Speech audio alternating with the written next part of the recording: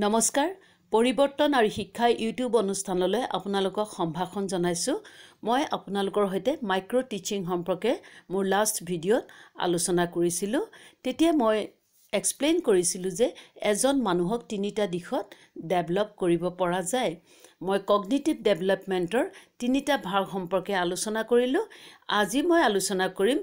Activities of hand or cognitive development Cognitive domain refers to the development of manipulative and motor skills. This is known as the psychomotor domain as learning the motor activities involve the cognitive domain. Cognitive domain no ami skill development or bhitor dhoru aru a skill development hoise ami hate kame jetia kambilak amar poncho indriyo ব্যবহাৰ কৰি কিছুমান মানে কৰ্ম হিকু হেই কৰ্মবিলাকক আমি দক্ষতা বুলি কওঁ আৰু ইয়াক psychomotor domain বুলি কোৱা হয় যিহেতু in learning the activities of hand we also put our intellect. Now what is skill? A skill is a type of work capacity or activity. For example, walking, speaking, writing, cycling, driving, and all types of manual works which requires the use of body parts. Amar manual work bilakok jibilak hikute ami amar body parts use koru he kormo bilakoke skill buli koa hoise. Activities related with hand or skill development. It is again subdivided into 6 categories. Number 1 impulse, number 2 imitation, number 3 manipulation, number 4 coordination, number 5 control, and number 6 habit formation. Ami কাম এটাৰ হিকুতে যিকোনো এটা কৰ্ম হিকুতে এটো ইম্পালছৰ পৰা habit ফৰ্মেশনলৈকে কি process যায় কেতিয়া আমাৰ হেবিট হ'ব এটা কৰ্ম আমাৰ কেতিয়া হেবিট হয় ইয়াৰ ফেজ বিলাক ইয়াত দেখুৱাব বিচৰা হৈছে Now I am going to explain the subcategories. Number 1 impulse. It implies act of receiving and recognizing certain particular stimuli or phenomenon. Impulse আমি মানে কিবা এটা বাহ্যিক বস্তু এটা আমি উদ্দীপক হিচাপে গ্ৰহণ কৰিলো অৰ্থাৎ আমি দেখিলো কিবা এটা for example observation of an activity আমি এটা কাম অবজাৰ্ভ কৰিলো মাত্ৰ দেখা পালো হেতুক impulse বুলি ক'ব For example, a small boy saw his friend riding a bicycle for the first time. Eta horu lorai dekhile je eta an eta horu lorai cycle ekhon cholaise. Gotike cycle khon he observe korile. First of all, observation hoboi lagibo. Gotike he observe korile je teo kunuba ejone cycle ekhon cholaise. Teo cycle khon dekha pale. Next, imitation. It implies following an act in accordance with stimuli or phenomenon. Jitu mane observe korile cycle khon observe korile cycle khon hoise eta stimuli uddipok buli kobo gotike hetu dekhar loge loge te imitate korile je mane teor friend jone kenekoi cycle khon cholaise the particular boy observes how the cycle is done. He follows in cycling how to use hands, legs, eyes, etc. in a organized manner. Teo dekhile je teor bondhu jane keneke ekhon cycle mane cholaise teo hatkhon keneke prothomote observe korile bostu tu dekhile that is impulse then imitation etia teo imitate korise onukoron koribo je teor bondhu jane no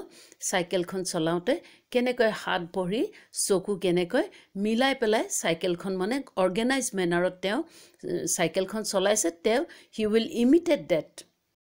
Now the manipulation. It implies the act of applying knowledge to perform an action in a similar situation or in a similar ways.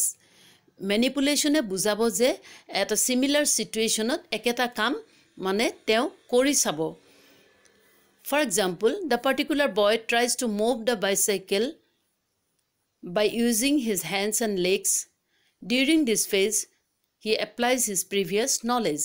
এতিয়া example হিচাপে তেওঁক যদি cycle এখন তেওঁ পাই যায় বা তেওঁক চুব দিয়া হয় বা দেউতাকে এখন আনি দিলে তেতিয়া তেওঁ কি কৰিব যেহেতু ইতিমধ্যে অনুকৰণ কৰি থৈছে ইতিমধ্যে তাৰ প্ৰিভিয়াস নলেজ আছে গতিকে হি হ্যান্ডেলডাল চুব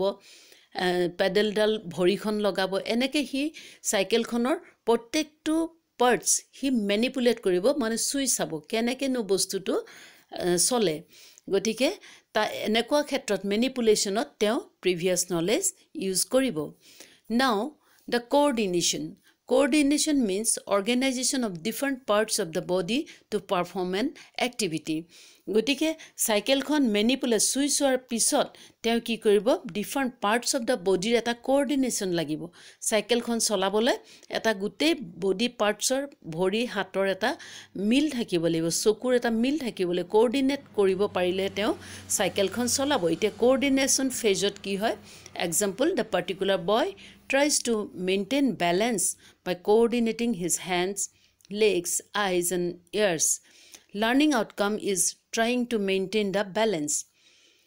yat ki hobo learning outcome to balance hobo moi yar agor dutat learning outcome to explain kora nasilu prothomote hobo impulse learning outcome observation hobo aru imitation etu imitation to ki hobo imitate hobo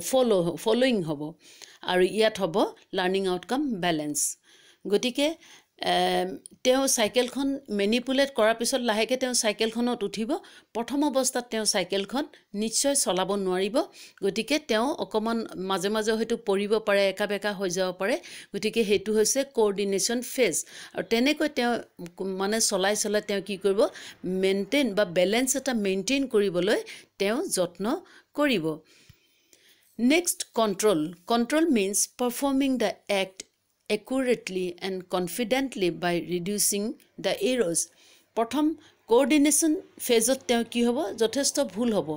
লাহে লাহে তেওঁ কি কৰিব তেওঁ এনেকটা মানে ষ্টেটত আহিব তেওঁ মানে সাইকেলখন কন্ট্ৰোল কৰিব পাৰে এতিয়া তেওঁ সাইকেলখন লাহে লাহে চলাব পৰা হৈ গৈছে example now the particular boy is able to control the different parts of the cycle when cycling learning outcome of this level are smoothness speed stability timing next habit formation or naturalization means that act or behavior is performed with least expenditure of energy and time and the same is done automatically and spontaneously for example now the particular boy is able to ride the bicycle with high level of proficiency learning outcomes of this level are automatically effortlessly spontaneously and perfection